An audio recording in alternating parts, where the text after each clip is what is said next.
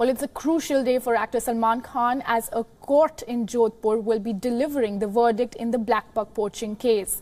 The case involves the killing of 2 blackbucks in 1998 during the shooting of a film. Actors Saif Ali Khan, Sonali Pendre, Tabu and Neelam are also charged with being present with Salman Khan in the gypsy that he allegedly used during the hunt.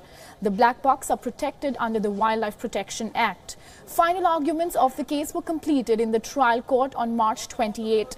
Salman Khan claims that he has been falsely implicated in the case and has alleged the witnesses were concocted by the Forest Department for publicity. The alleged poaching took place near an area inhabited by the Bishnois. They are a traditional community that protects the deer and remains vigilant against poachers in the area. In April 2006, Salman Khan was convicted in the case and was sentenced to 5 years in jail. He had to spend a week in jail before he was granted bail.